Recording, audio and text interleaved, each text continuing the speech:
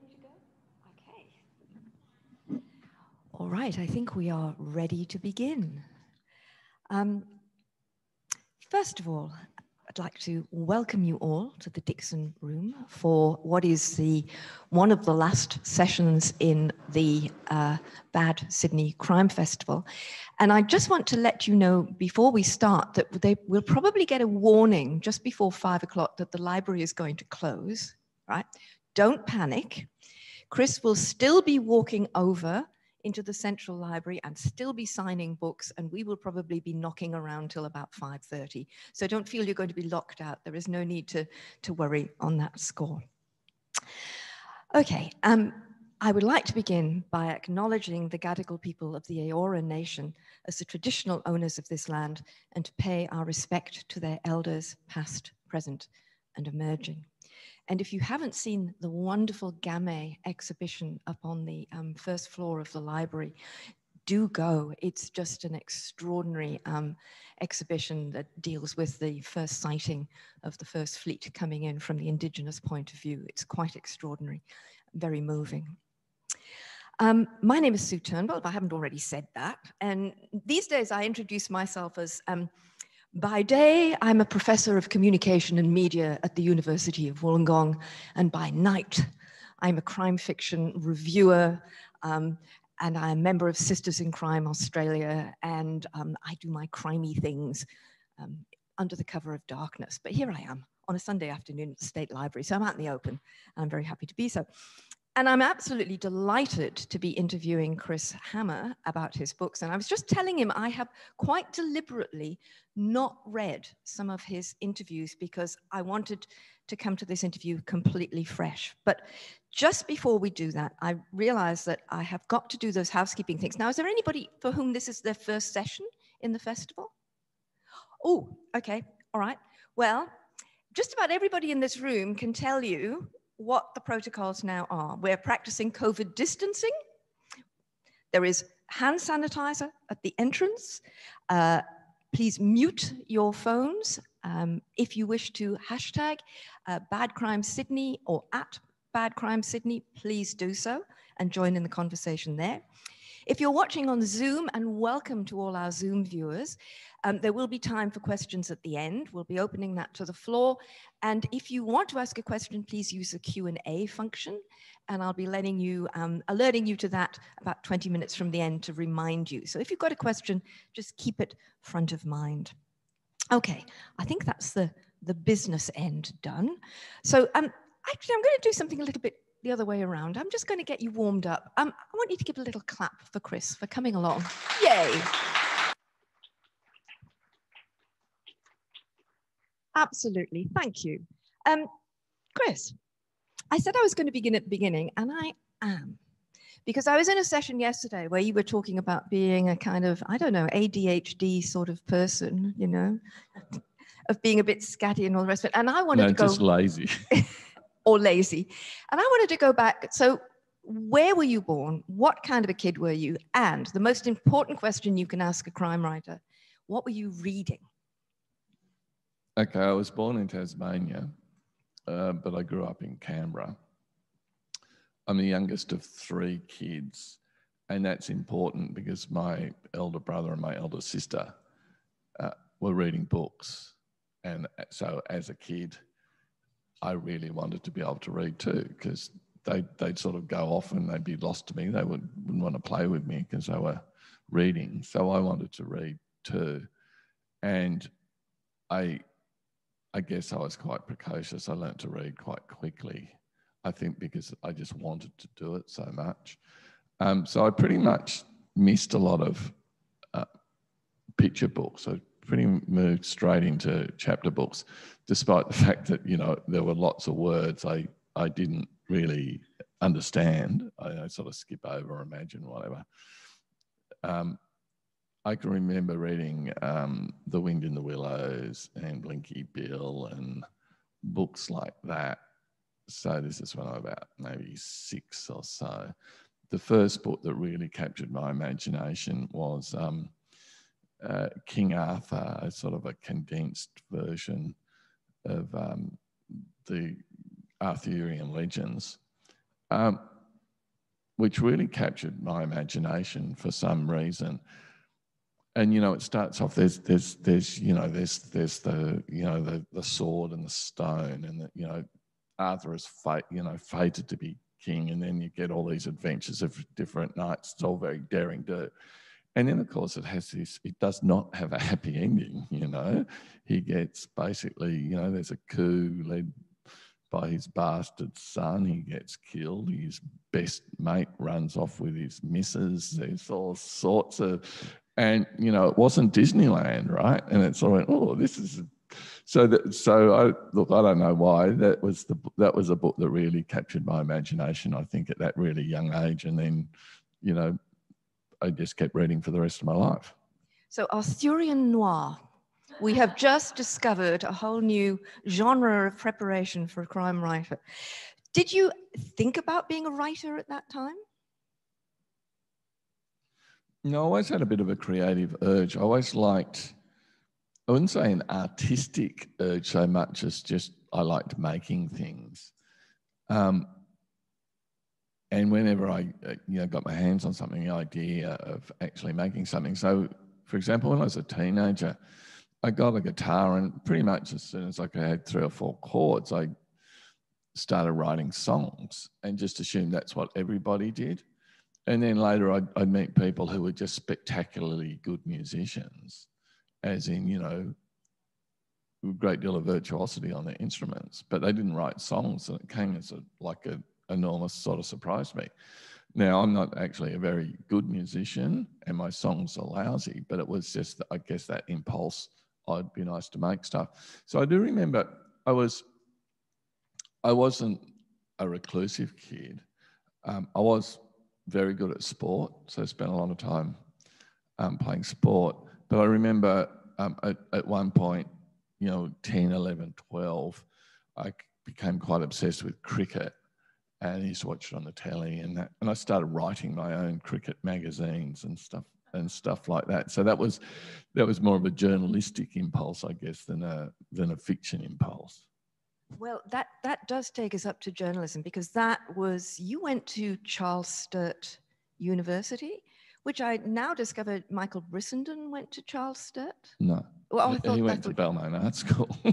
He went to where? He went to art school to do ceramics. Ah, okay. I've been misinformed about that. But there's quite a few... No, Michael and I went to the same school in Canberra, which was very progressive. In the late 70s, when Canberra was ruled by the federal government and the Whitlam government had brought in this educational revolution. So I was able to, in my last 2 years at school, do photography, filmmaking, music, a whole lot of creative stuff like that, as well as more traditional subjects like literature and chemistry and mathematics and whatever, yeah. But you're describing a drift towards journalism, because all those filmmaking, writing, creative writing, those photography, those are all things that would feed into a journalism degree. So did you go straight into journalism at that point? No, I had what's now known as a gap year, except it was actually 3 gap years. I got a job in the public service, being in Canberra. They were really good. They gave me, I kept getting promoted on account that I was good at playing cricket. And everyone wanted me in their team. So, and they didn't believe I'd leave. I'd just say, I'm going to leave. I'm going to go to uni. No. They gave me 9 months leave without pay after I'd been there a bit over a year, and I travelled around the world. And then as soon as I had 2 years to the day, it meant I could be an independent student at university, and university was free, but the government would pay me to go to university. As soon as I clocked that off, I went off around the world again and arrived back a week before I started at uni at what was then called Mitchell College in Bathurst. Right, and it's... To do journalism. To do journalism. All right, so you do your journalism degree, and then you actually become a journalist. Do you go straight into it? Surprise. Surprise. Because I just like mucking around with the media stuff, so I didn't really have a burning ambition to be a journalist. unlike many of my friends. But I, by the time I was in my last year there, I was still doing the coursework, but I made a documentary, like a video documentary, up on the bikie riots that were an annual event. And I also, this is kind of hard to believe, but I talked my way into Bathurst maximum security prison and trained, even though I didn't know what I was doing, trained some prisoners to be my camera crew and made a video documentary inside the maximum security prison to be shown in Sydney. It was when Tony Vincent was trying to reform the prison system. So it was great. We ran the radio station, we did current affairs programs, the print students put inserts into the local newspaper, and we were completely isolated because there was no internet. Phone calls were massively expensive. I remember one time my father was trying to get in touch with me, so he sent me a telegram, which I got like a week later. So it was a great environment. But I did do literature there again, as I'd done there was this kind of journalism strand, and then so I did literature, I did politics, and I did drama. Drama was almost compulsory, and it actually is a really good life skill, particularly for anyone who's going to be a journalism, to learn how to act, particularly as I ended up being a television journalism. I did at that stage kind of like creative writing. I had some wonderful literature teachers. My writing teacher was a bloke called Peter Temple, who could be quite excoriating. So this is before he'd written any fiction or had any fiction published. So he was teaching us like magazine, newspaper, feature writing, so not basic news writing. And I mean, he was simultaneously completely and utterly charming. You saw him at the bar, have a great talk and whatever. He had an interesting past in South Africa during the apartheid era, but he was this great writing stylist. So later on, when his Jack Irish books started to be published, I started reading them because I knew him and I admired him. And I'd read other crime books. I'd always loved the sort of Dashiell Hammett, Raymond Chandler sort of noir, the books that, when they were made into movies, always had Humphrey Bogart in the starring role. And there was some other Australian international crime too. But I think and then of course Peter's final two books, The Broken Shoe and Truth, are just outstanding. They kind of transcend the crime genre, to the extent that Truth won the Miles Franklin Literary Award. And he, I guess, demonstrated that you can do a lot more with a crime book than just a mechanical whodunit. And of course, he was the first Australian to win the Crime Writers Association Award for Best Crime. Yeah, and so 3 Australians have run the UK Crime Association's Gold Dagger. Michael Rowbotham just won it for a second time. I would make the point that Peter Temple, Jane Harper and Michael Rowbotham, all former journalists. Yep. So kids, if you want to be a crime writer, obviously one route might be through journalism. Michael Connolly, the great American crime writer, decided he wanted to be a crime fiction author after reading Raymond Chandler at uni, and deliberately became a journalist as a route to become a crime writer, which is, I couldn't think past next weekend when I was, at uni, but there you go. So for how long were you a practicing journalist? Because we're going to come to The River. I want the story to come up to your book, The River, which started out as it's a documentary in a sense, isn't it, of a certain moment. But tell us what led up to that.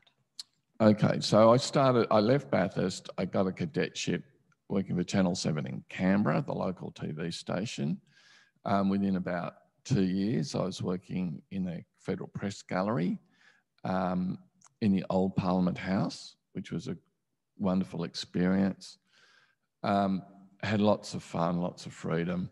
Then moved to Sydney, worked at SBS pretty much for the next 17 years. And I spent a couple of years as running this sort of supervising producer of a show called Tonight with Paul Murphy, the great ABC SBS journalist who died just the week before last, very sadly. Had a great time there. Then went back to Canberra as the kind of current affairs correspondent for SBS TV, so not the nightly news, more like 7:30, something like that, being the political reporter there. Then I came back to Sydney, based in Sydney, but travelled the world for about 4 years, sort of going off for a month, filming a whole lot of stuff, coming back. Then my wife and I had a baby. We wanted to try for another one. So I went back and did 3 years doing news. I hadn't done news for about 10 years. And my really short attention span seems to have grown. So I was saying yesterday how I just didn't have the attention span when I was in my 20s to think about a book. Daily journalism really suited me. By the time I'm in the 30s, daily journalism wasn't so great. Then I ended up going back to Dateline and travelling the world again for another 4 years or so, filming my own material. Really loved it, really demanding, but very, very hard, particularly on my wife, who was spending long periods at home with 2 young kids. And then she started travelling a lot for her work. So then I got a job as a chief political correspondent for the Bulletin magazine back in the press gallery in Canberra. And that was perfect because it wasn't daily journalism. I could run my own race, had lots of resources. Fantastic job. Lasted about a year.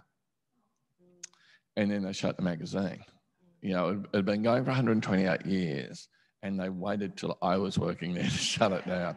I was lucky. I was offered a job at the ABC and I was offered a job at The Age, and I never worked for a daily newspaper. So I went and worked for The Age as a senior political writer. But my two main areas were national security and the environment.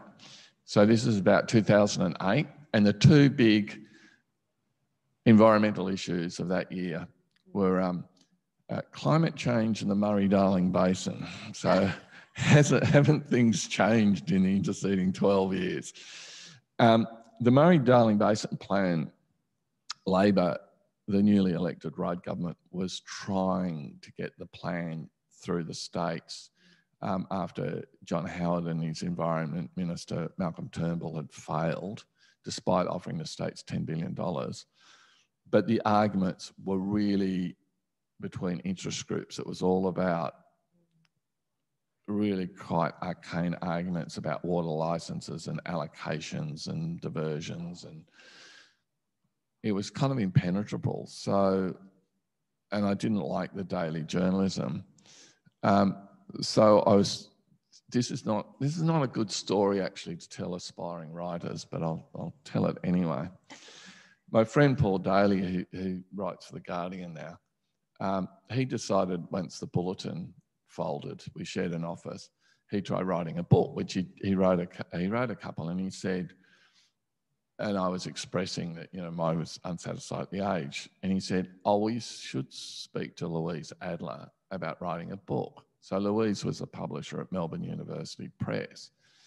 And he said, she's a big admirer of yours. She's judged some journalism awards, some political journalism awards that I'd been a kind of finalist in. And anyway, I saw her she was in Canberra launching Peter Costello's memoirs. And I went up to her and said, oh, I'd like to write a book. And she just went, oh, yeah, fantastic, sit down. So I was hoping she'd say, yes, email me the pitch. And said, sit down, how about this much money and this, and can you get it done by, you know, whenever the deadline? I was going, yeah. And she goes, great. Yeah. Oh, yeah, and what do you want to write about? And what I wanted to write is the river, which is travel writing, essentially, but travel writing with a purpose. I always loved travel writing. So Bruce Chatwin, Jonathan Raban, people like that. One problem with travel writing, though, is it's often a bit pointless. You know, you start at A, you finish at B, and you tell a lot of funny stories along the way and anecdotes what happened. But so I thought I'd do that, but with a point, to find out what was really happening in the Murray-Darling Basin.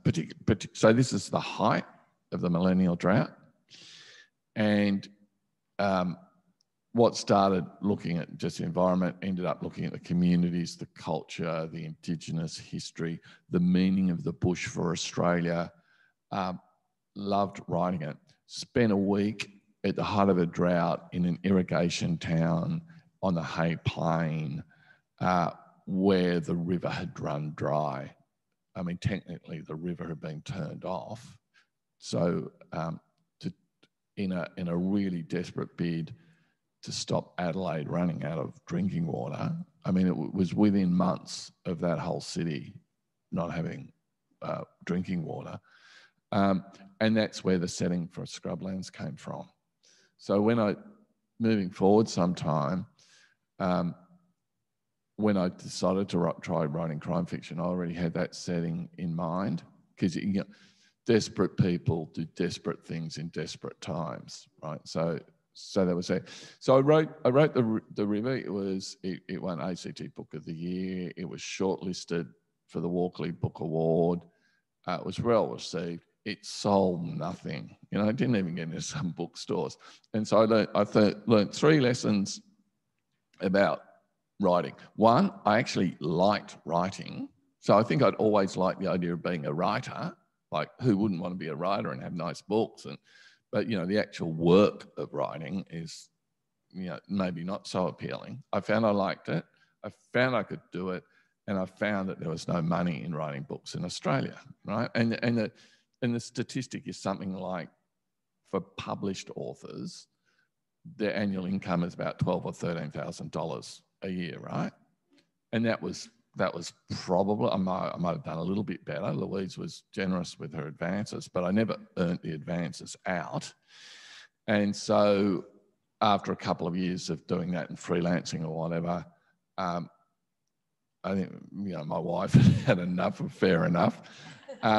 So Fairfax had very generously given me a redundancy in the first place, then even more generously gave me a job back for the Sydney Morning Herald and the Age, back in the press gallery again. But this time around I was running a video production team.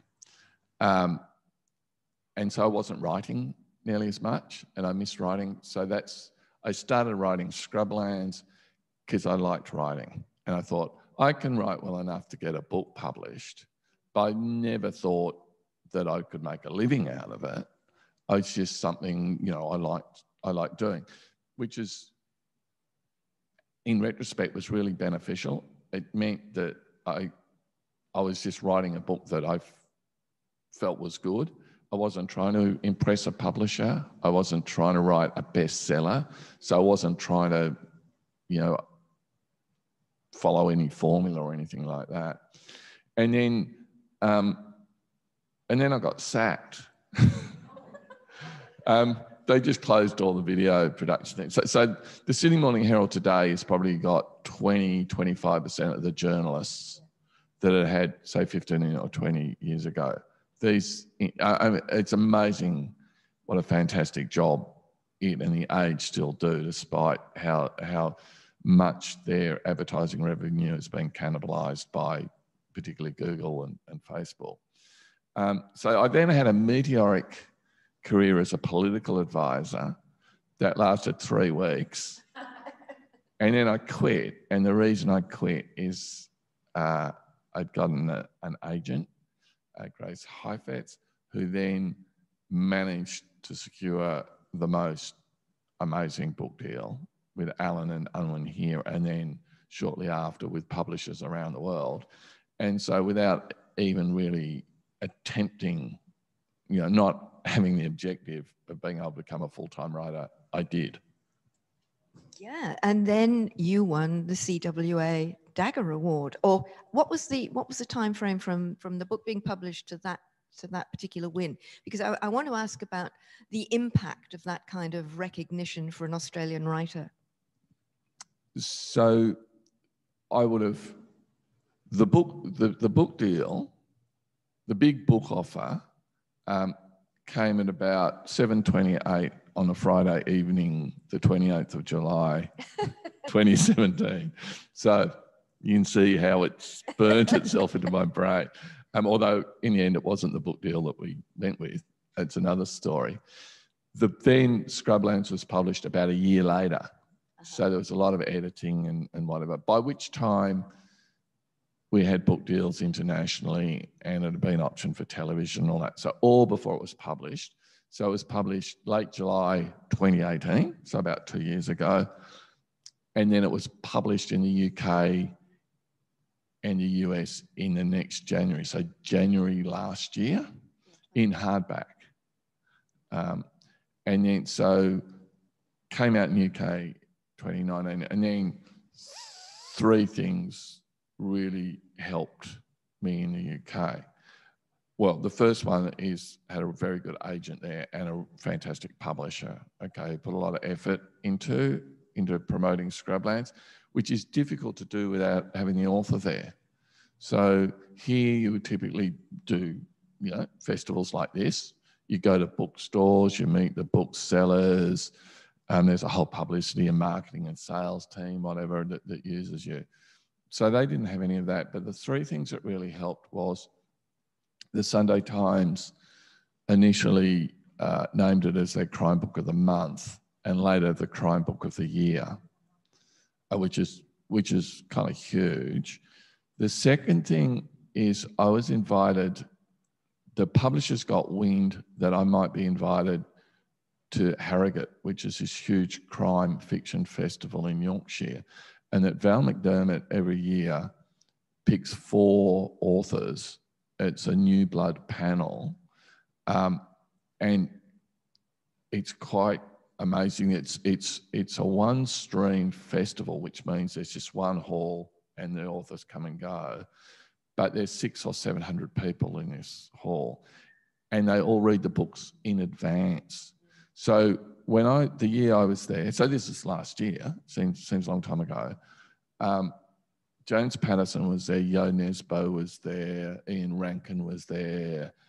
Our panel, our event sold out before any of theirs because these are really rusted on crime aficionados and they're desperate to find out who the next, the new things are, right? And the publishers,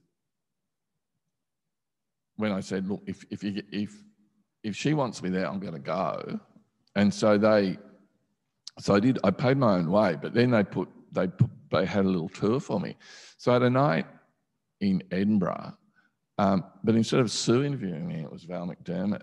And then the next night I was in Newcastle on a 2-person panel with Anne Cleves, the author of Shetland, and Vera and whatever. So suddenly it was like, holy cow, this is pretty amazing.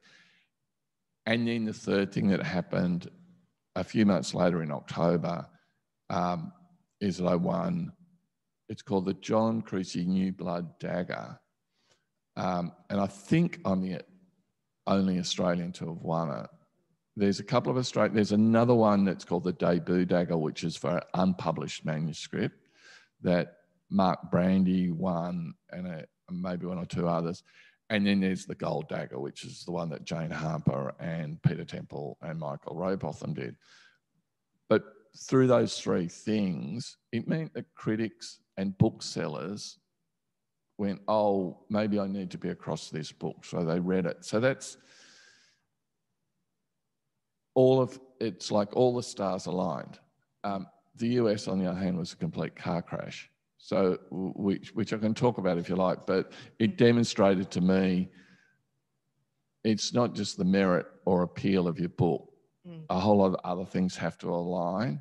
And I'm really fortunate in that they really aligned here in Australia for me and really aligned in the UK. And I think what you've just been describing is, I mean, I've been to the BoucherCon, which is a big American festival. They actually held it in Nottingham in the 1990s, and Val McDermott invited me to go, and James Elroy was there, and James Elroy fed me cheese on a stick, and you know, there was all sorts of weird things, but it's where you rub shoulders, and it's huge. We don't have anything bad. Sydney is what you get in Australia. You know, we're doing pretty well to have got this festival up and to be in our 4th year, and we're hoping that this will continue to grow. Yeah, in that sense. I was invited to BoucherCon this year, but of course it's I don't think it was on, or it was on virtually or something like that. Yeah. Anyway, we need to get into the books. Yeah. Because Scrublands, okay, you've set it up. You've set up the background research that you had. And of course, your central character, Martin Scarsden, is a journalist. And of course, there's the inevitable question, is there not, of how much of you is there in Scarsden, which is, of course, the sort of question that, you know, Ian Fleming created James Bond as a kind of mythic alter ego, that everything that he wished he could be and wasn't. What's your relationship with Martin? Well, it's certainly not that. I mean, it is interesting. I mentioned all these former journalists who've become, you know, spectacular crime writers. The interesting things about the 3 I mentioned is none of them have journalists for their protagonists. Whereas I think a journalist is a good protagonist because a journalist has a license to stick your nose in where it's not wanted and to ask questions. So it can be a little bit more complicated. You can't arrest people. You can't readily access forensic information, whatever. Martin isn't someone actually who I would aspire to be because he's damaged. So there's a bit of him, the way he'll go after a story and some of the methodologies and things like that. Okay, that's based on my own experience, of course.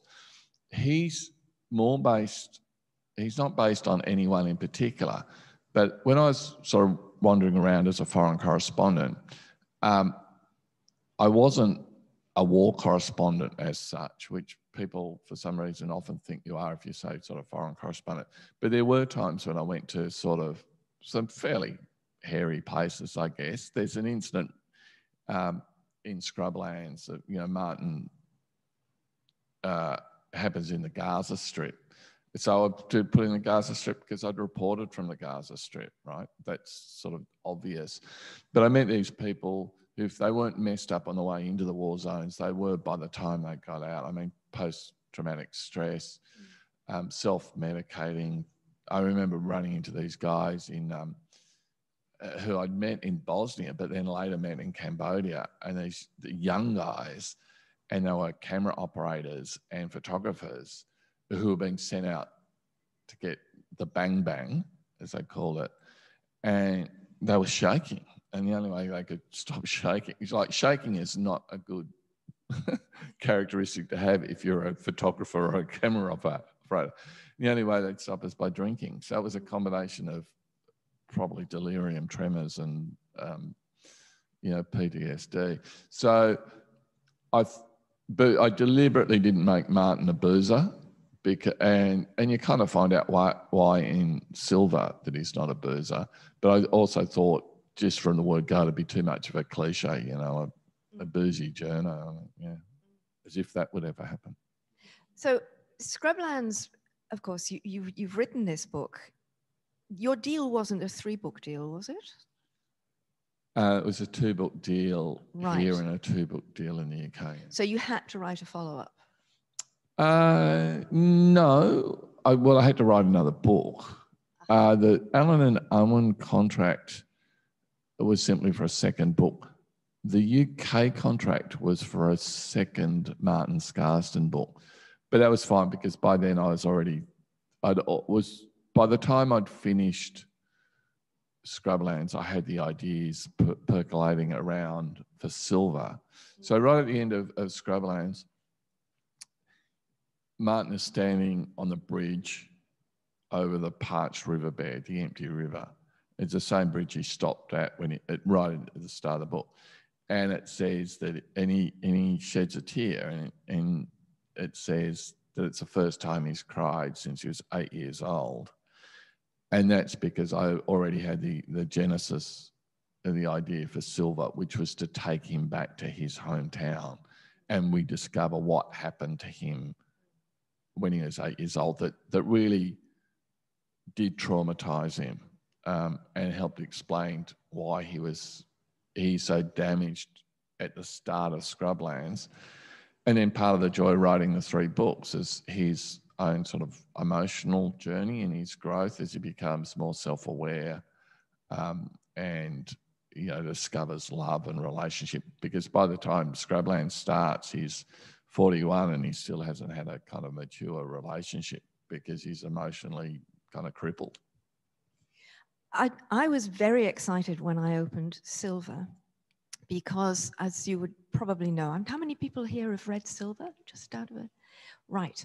The map at the beginning, when you opened it and you saw the map, did we love the map? We loved the map, even though it was a fictional map. And I actually live, of course, on the south coast, Wollongong, and I live 3/4 of the way up the escarpment, but it's only 7 minutes to the ocean. But I'm looking at this map and I'm thinking, it could be. So where did this fictional place come from, the Silver? Okay, so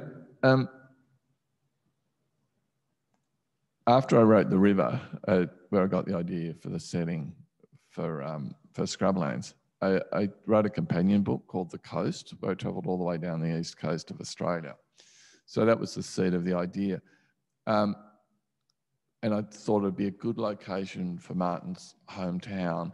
And then I thought, just as the setting in Scrublands helps inform the mood of the book and the way I write it, but importantly, it helps explain the motivations of some of the people there. What I was saying before, desperate times, irrigation town, no water. I see the coast could be good, and it could provide a whole different set of motivations. And I was thinking, there could be battles over the environment, which is pretty much in every town along the coast. The push on one hand to preserve native forests and wetlands, and the push on the other hand for development. So as I said, I live in Canberra, so I'm much more familiar with the south coast of New South Wales, but I just didn't think it was credible to make a town down there, the next big boom town, because they're too far away. So there's some beautiful towns down there like Bermagui that would actually be a good setting. But I thought, no, it's going to be the next kind of Noosa, Byron Bay sort of thing. It has to be up there. So I shifted it up there somewhere. Although Sue's right, the escarpment is actually much more like the Illawarra. So it's set in a real landscape up there, and there's cane fields and whatever. But the escarpment is really taken from somewhere, down south. So that's Silver explained. And the maps, all crime writers are going to have background information, particularly a timeline, where all their characters are. So, for example, you got to know that the murderer had enough time between the last time you saw them in the book to go away, kill whoever they killed, dispose of the body, get rid of the evidence, and then reappear again, okay? So all crime writers are going to have all these background documents. In Scrublands, because it's a fictional town, because the real towns out there are much too spread out, because there's so much land, so you might have 4 vacant blocks between buildings and stuff like that. I wanted to keep it accurate and consistent. Remember, I'm writing it in my spare time over a number of years, that, if Martin walks between the motel and the services club in chapter 1 and it takes 10 minutes and it's half a kilometre, that it's not, 3 kilometres and 20 minutes and the other side of the road or something. But I put it in I gave it with the manuscript to the agent and the publisher. And in a conversation with the publisher, we said, well, why don't we do this map?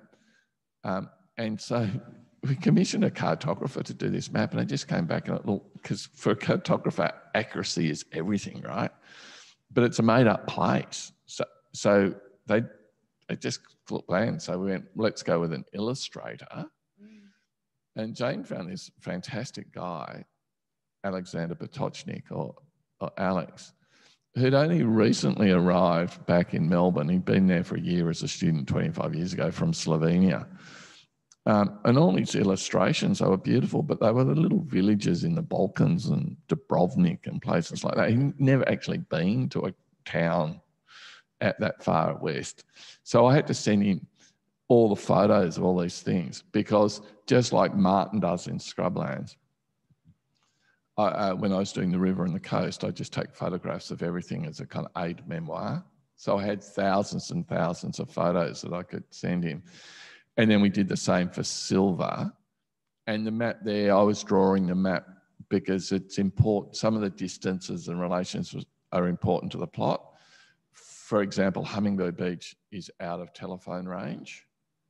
And so every time Martin drives back into town, sure enough, his phone pings again, and there's some advance in the plot. This time so this book, Trust, again has a map, a fantastic map. It's set in Sydney, so I didn't want to try and make up a fictional city.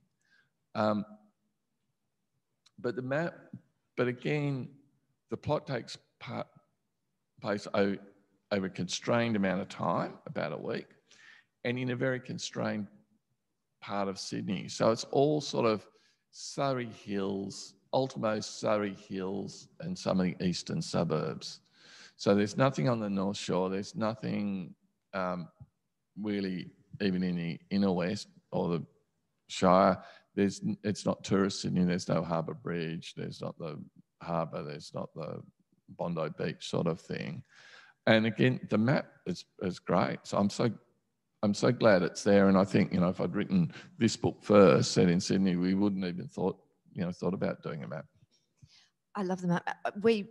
I'm just looking at the time, and I need to let you know that we should be opening for questions. I'm going to ask one more question, and then invite our Zoom audience and you in the room to ask Chris a question.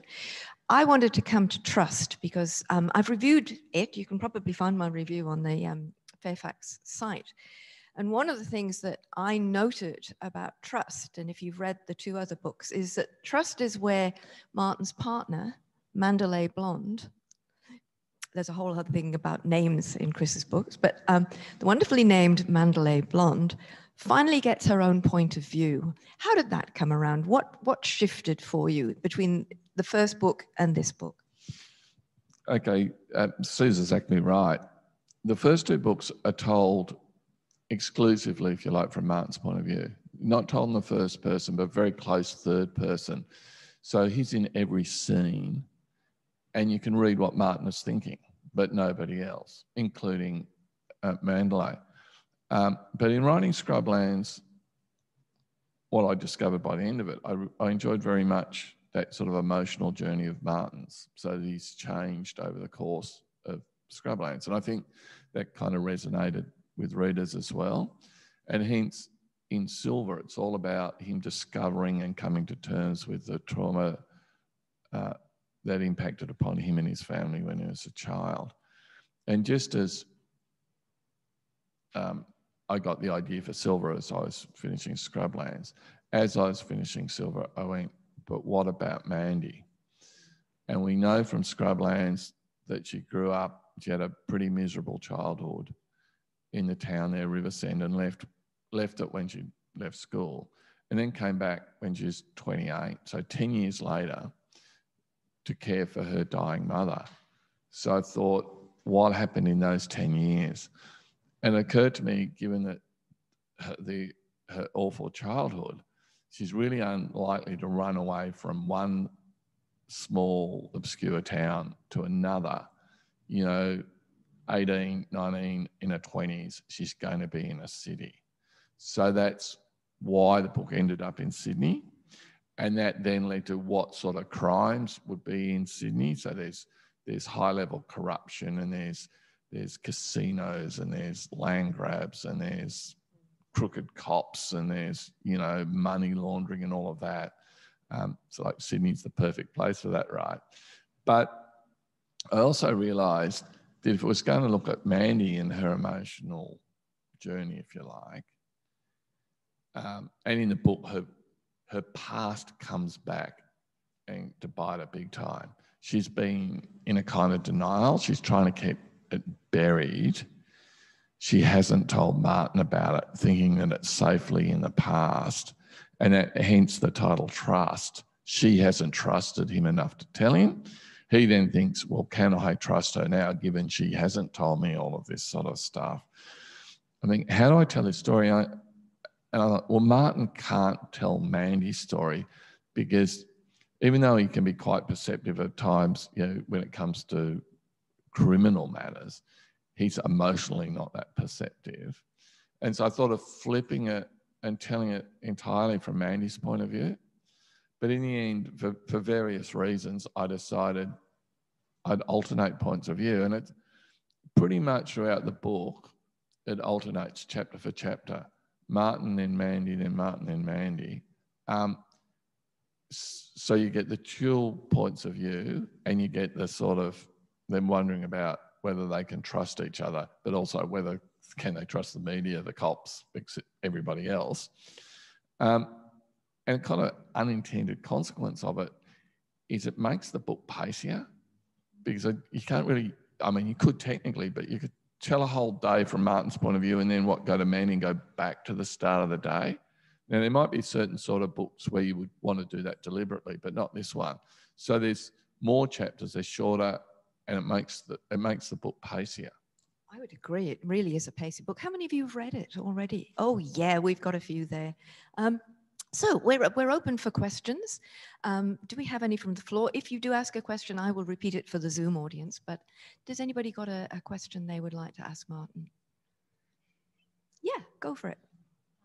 Where did you come up with the name Mandalay Blonde? Where did the name Mandalay Blonde come from? Yes. I really don't know. I think I was just thinking of a name based on a place. She starts, so this is the sort of growth that she's been through. Initially, as I was starting to write Scrublands, I thought, well, look, I'll have a bit of fun with this. I thought, I'll try and make it multiple crimes. So just when people think they know what's going on, another crime will emerge. Okay, that was one of the things. A couple of other things was, I thought, oh, the priest. It was a time when the Royal Commission was very prominent. I thought, people may think that he's a pedophile, and there's a few suggestions there with it. And the trope I was trying to play on with her was this amazingly beautiful young woman in the town. Martin has just rode in to town like a strange, like a Western.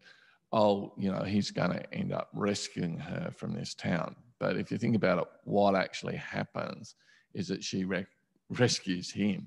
She rescues him emotionally, and she rescues him literally from a knife-wielding maniac.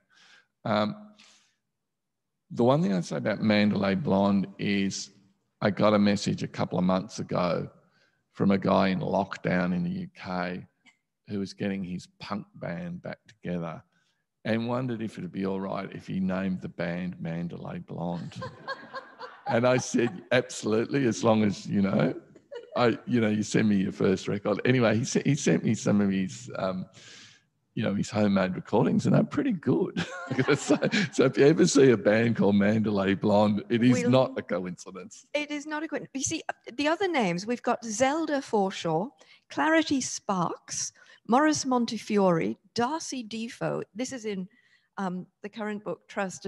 And Don Winslow was talking, and he was saying you can do a lot of things with names in crime fiction. You know, you can set your characters up with their names. I just think you are having fun with names. Well, that's how it started in Scrublands, because as I said, my intention was I'll write a book and I'll get it published, and my mates will turn up, we'll have a little launch, slap me on the back, have a few drinks, and that'll be on the bookcase, and that'll be it. So it wasn't some sort of deliberate device that I thought, oh, this is going to go over well with readers or something. I just started doing it, I think probably when I was a bit bored. And then Scrubland comes out and it's doing well. I'm getting more and more kind of sheepish about these, Dickensian type names, until it had been a bit like this. A woman came out and said, "Oh, I just love the names in your book." I was sheepishly saying, "Yes, thank you." And she said, "No, you've got a lot of plot twists. You've got different plot lines going on. You've got like 3 or 4 or 5 plot lines." And she said, "Because the names are so distinctive, I remember who's who, and I don't have to go back and reread who's that and who's that." And I'm like that when I read books, particularly, if you've put it down for a week, or there's a character that hasn't been there for 100 pages or something, if all the names are very Tom, Dick and Harry. So I thought, you know what, that has a point to it. So then when I wrote Silver and Trust, I thought, no, look, I'll stick with this. And many of the characters, of course, for those who haven't read it, there are reoccurring characters. Many of the police, Klaus Vandenbroek and Maurice Montefiore and Ivan Lukic are back. Some of the journalists are back. Bethany Glass and Darcy Defoe and Doug Thunkleton. Martin's editor, Max Fuller's back. Mandy's fierce solicitor, Winifred Barbican, is back. So if they're all coming back and all the new characters had really bland names, that wouldn't work either if you think about it.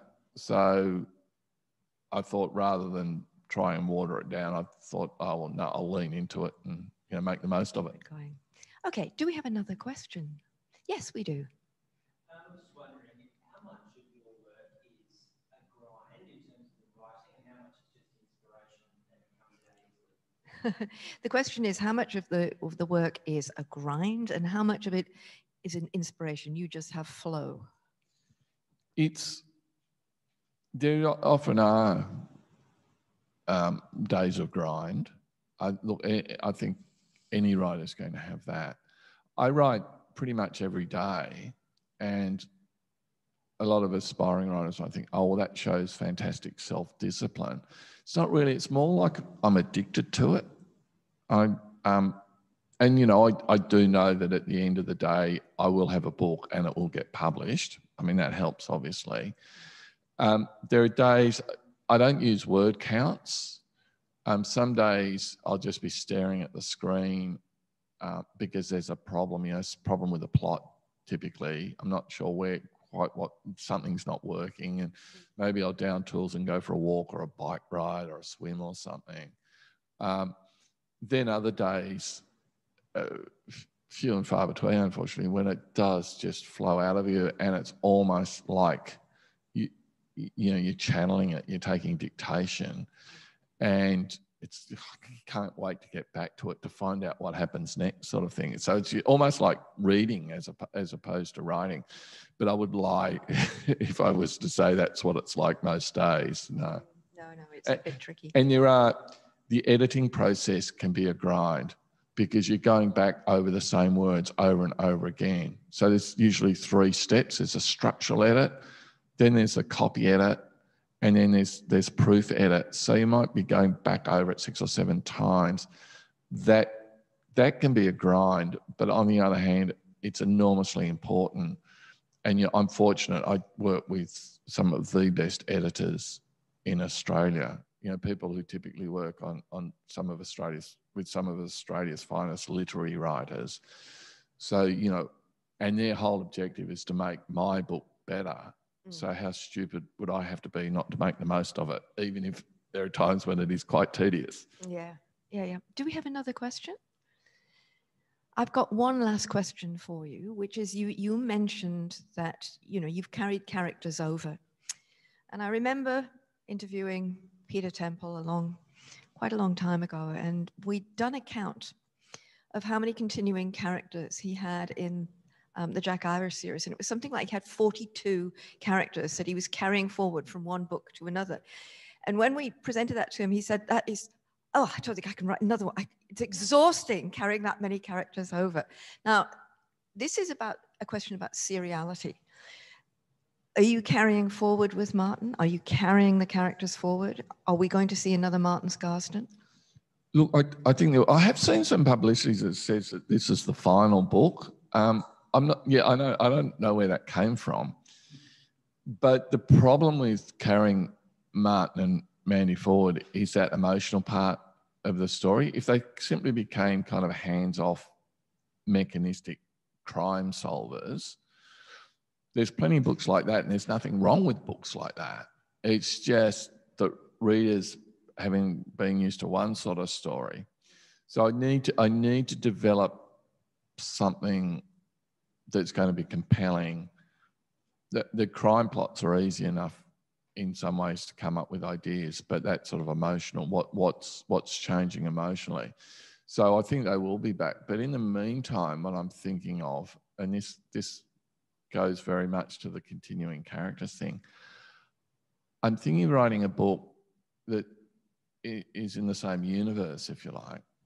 So, and what I mean by that is contemporary Australia, but with many of those continuing characters continuing on in such a way that one or two might become the point of view characters that we're following, that are taking us through the story. And maybe even Martin and Mandy pop up, but not as point of view characters. And I always liked this concept from the Tintin books. You know, you get different people. I used to love them as kids. But the person who does it best probably, I'm sure Sue would know of many more examples than me, but Michael Connolly. So he's got these three main protagonists. Harry Bosch is the most prominent of them, either a police officer or a former police officer. There's a lawyer called Mickey Haller who's in the Lincoln Lawyer, and there's a journo called Jack McAvoy.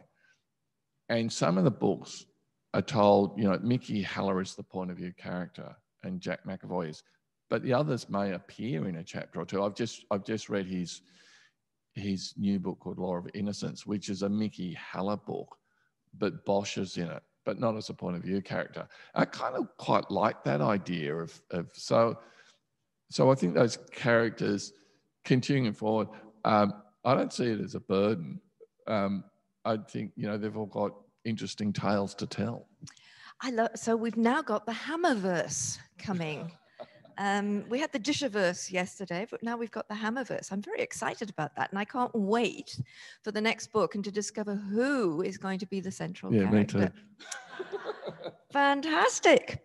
So we're going to wrap up now. Chris will be walking over the road around the corner to sign books. If you're watching on Zoom, you can publish the books via the State Library Bookshop. Go online, follow the links to shop, books and gifts, product tags, and Bad 2020, and the books will all be there. I want to thank you all for coming and being such a fantastic audience, but please join me in thanking Chris Hammer for a fabulous interview. Thank you very much for, you know, staying around for the last session. I appreciate it very much.